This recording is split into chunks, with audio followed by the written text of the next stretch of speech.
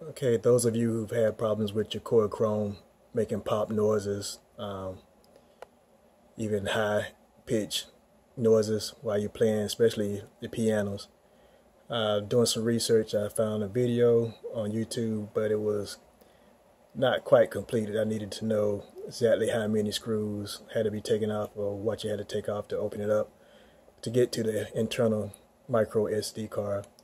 But the instructions are found right here on KromeHeaven.com on how to repair a corrupted internal SD card. So you can find the instructions here, and it walks you through step by step, except it also doesn't show you exactly how many screws or where to take the screws from to open up the case. So I will show you from a Korg Krome 88 key. I've already taken the screws out, but I'll show you what's left and what not to take out. Okay, this is the back of my 88 key Korg Krome. Every screw is taken out except for this one metal bar that goes under the keys. And after you take all the screws out of the outside, there's two screws that are easy to miss, which is these two in the inside here. So down at the bottom, this area here. And there's actually arrows. If you look on the bottom of your Korg Krome 88 key, there's an arrow pointing at both locations showing you where the screw is. And those are the last two screws that actually hold it from opening up. Once you get those two screws from the back, you can just lift up. You can actually see the board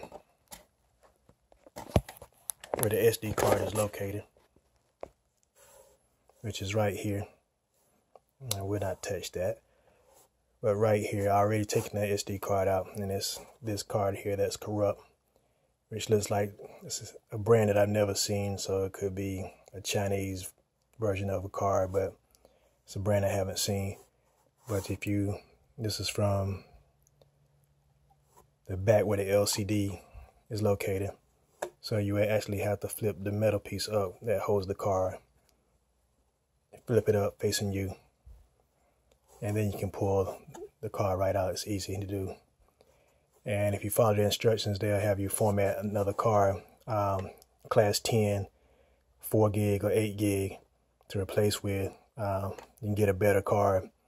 And there's a actual image file that you download. All these instructions are on KromeHeaven. You download that image file and then write it to your blank memory card and then replace it, and that should fix the problem with the noise. About this time, my memory card should be finished, so I will get it and replace it. Once you finish writing the image file on the memory card, it will say write successful. This is the adapter. I have to pull the micro SD card out of it. And as you can see, I have a Samsung micro SD card with an adapter. You're going to insert this card with the small end facing towards you.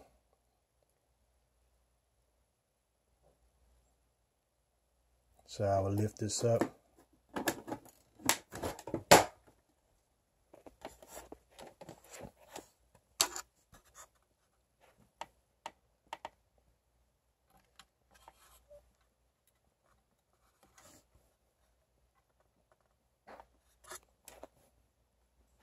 Once you get it into place, you can push the metal piece down to clamp it in.